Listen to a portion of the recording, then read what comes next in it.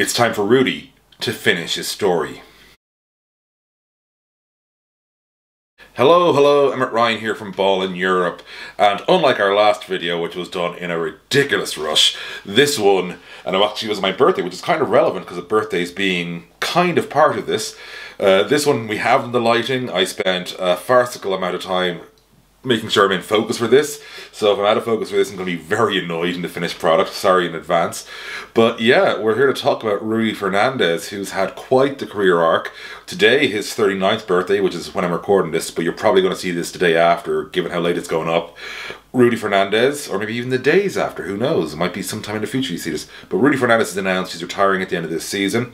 He'll finish out at Real Madrid the end of this campaign, and obviously he'll then try to qualify for the Olympics with Spain. They've got a qualifier in Valencia. And he's also got the small matter of hopefully playing in the Olympics after that. But we have an idea of when his career ends. But we're going to take you back and tell you how Rudy Fernandez had a story that, frankly, WWE writers are jealous of in terms of the arc of it. And any wrestler, which is of course a fake sport, artificial athletics, they are committing fraud, they are conning you, would be jealous of. That is how ridiculous his career was, how the story of his career was so wild. And yeah, so let's get to it. No better place to start than, well, with another guy we love on this channel. Seriously, how do I keep doing this? This is Emmet from after I finished editing the video, asking you to please remember to subscribe, like, comment, share. You know the drill. Really helps the site out, and tell all your friends. Thanks very much. Now back to what you actually want to watch. Yeah, so Ricky and Rudy was a show, and quite the show, for Juventud Badalona back in the noughties. They, together, great success. They won Euro Challenge, which is the spiritual successor, I would say, of the Basketball Champions League, although the trophy it has is more FIBA Europe Cup and its vibes is more FIBA Europe Cup. Also won Euro Cup and also won the Copa del Rey with them. But more than that, he was just this fun, young, exciting bowler. There was so much potential, and it was at a time when, because it's kind of weird to think about it now, people were talking more about Spanish basketball than they had in the previous history. Like, Spain was becoming a force in continental basketball, but it still hadn't sort of, you know, captivated, hadn't crowned everything yet. Of course, in those early days, while he was still a Badalona player, he won the World Cup with Spain in 2006. He got that silver medal in Beijing. You know, he was there and thereabouts, so he was part of the story even then with Spain. But he was this young prospecting guy, and like that Badalona team, you know, looking back at it, like kind of the two guys who came from it that we talk about the most, Ricky and Rudy, Ricky Rubio and Rudy Fernandez, like two integral parts of the story of European basketball of the first quarter of this century, truth be told. And it's because of sort of, you know, there was so much we expected from them. There were ways they delivered, there were ways things didn't work out, and there were ways they managed to sort of, you know, win over the hearts and minds in very different ways. Like Ricky, I think it's fair to say, was broadly beloved throughout. Rudy was not for large periods, but it wasn't just that. And I think that's kind of the Badalona part, is where the promise was there of what could this guy be, what might happen with him. And it sort of led us on this beginning of this wonderful, wonderful journey of what will happen with Rudy Fernandez. And of course, it naturally led to him going to the NBA, where things didn't exactly go to plan. Like, it's kind of weird. I think Rudy was ahead of his time in the NBA. I think if the Rudy that went over, although there's a big qualifier here, if the Rudy that went over then was going over now, I think he'd be a lot more accepted. That being said, I think he'd have also gone over a lot younger than he did back in the day. So he'd go a lot younger now if he was turning, you know, getting draft eligible than he did back in the day, which would be a bigger debate, because I don't think he would have honed off enough yet. But like, his stats were, you know, getting there is the best way of describing it. Like, you know, he was he had obviously had a bit of a drop off in his 3-point shooting by the time he wrapped up, but at the same time, you know, you could kind of see that sort of some things just didn't work out in the NBA of the early 2010s. Just probably wasn't the game he needed to play.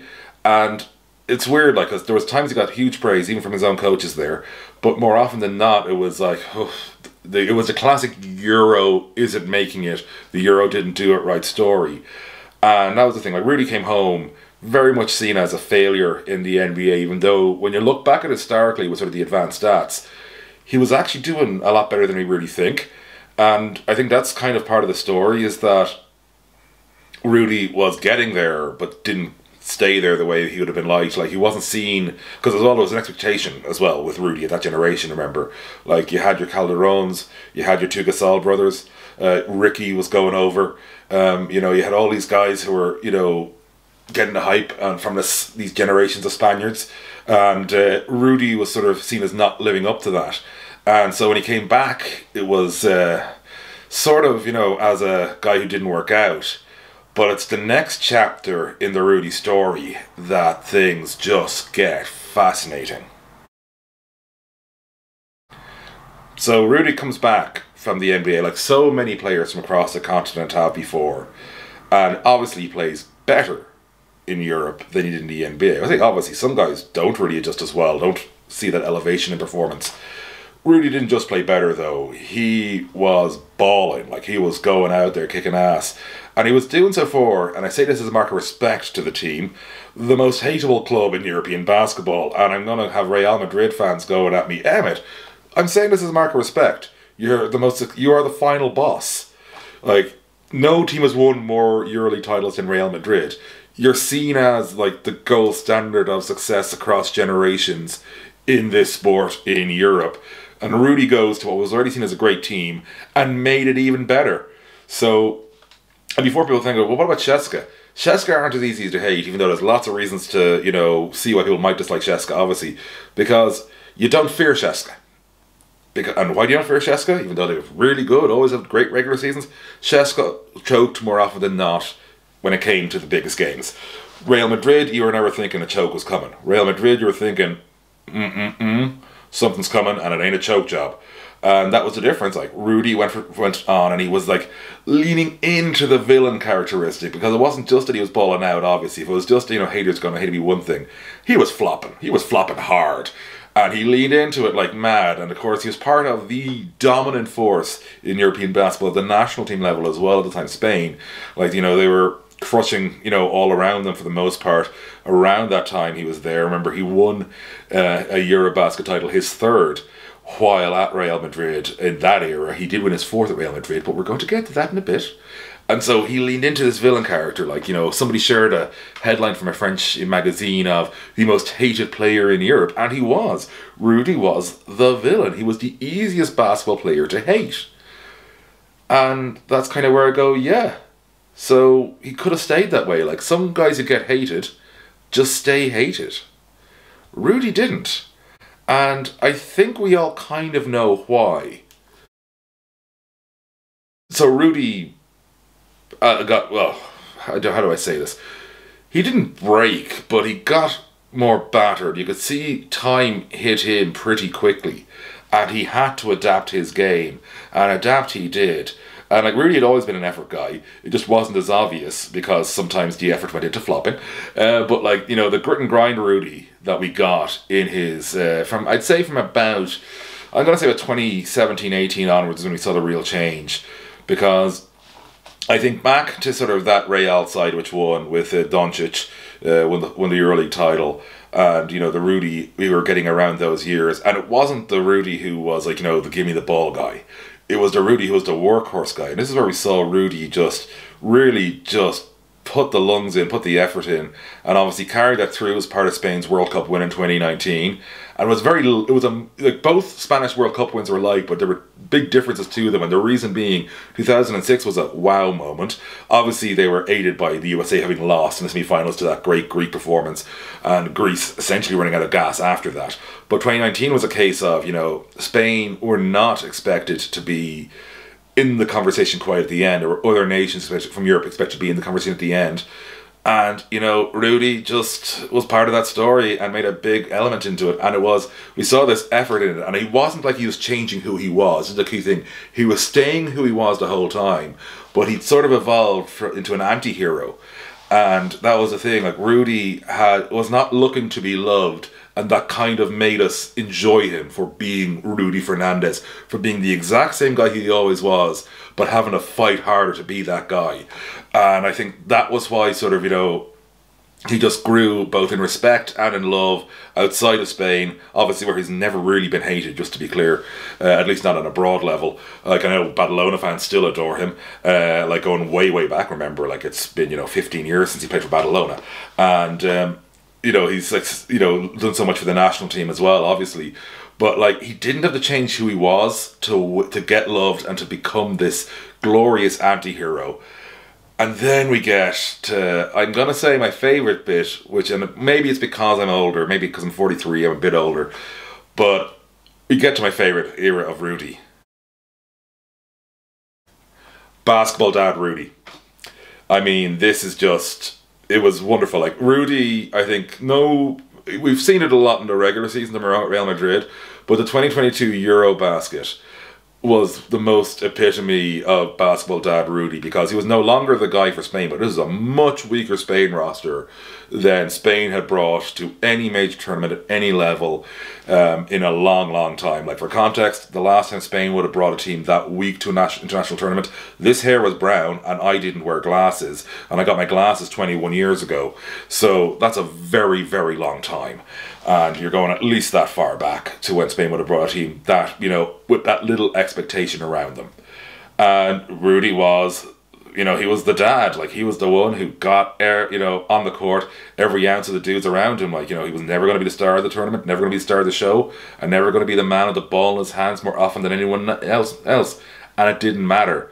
Rudy was iconic in that tournament. Like, he was just the Rudy that he needed to be. And he sort of has embraced this position as this sort of paternal figure for both Real and Spain. A role like Felipe Reyes has held before, but Felipe was never as outwardly, crafty in the way he looked, shall we say, as Rudy. Not saying that Felipe Reyes couldn't be crafty, but I'm just saying he was more, subtle about it.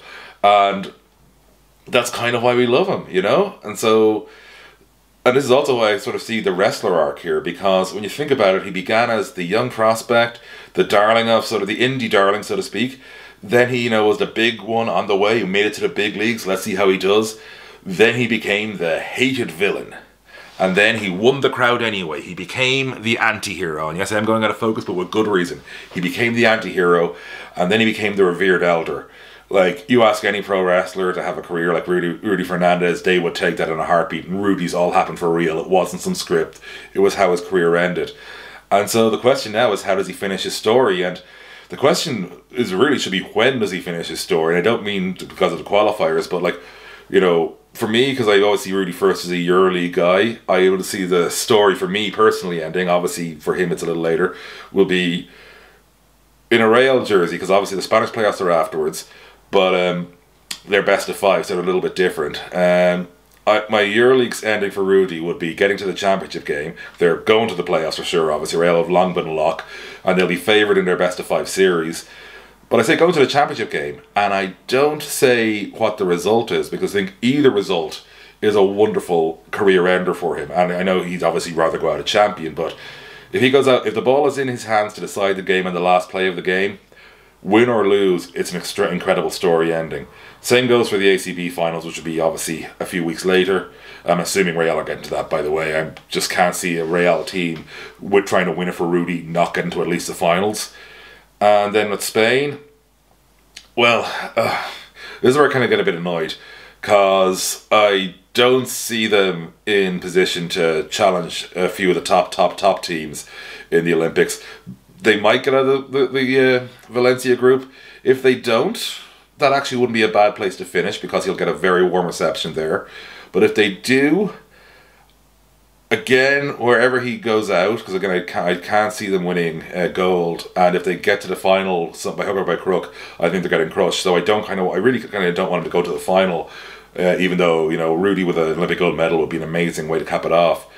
I suppose it'd be a case of either somehow find a way to win the bronze medal game, or really again a case of somehow he's in position late in a game, even if it's the one they lose, where he's the one deciding it.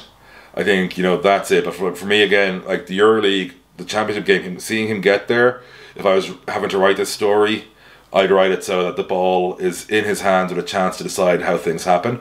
But that's for the future. Rudy has a long future ahead of him. He's only 39. He's a young pup compared to me at 43. But it's been great watching his career. It's going to be great watching the last few months of it. But I felt only right, given the, you know, emotional journey that Rudy Fernandez has brought all of us as basketball fans on over his career, to raise a glass to him. Rudy Fernandez, thank you very much, sir. Gracias.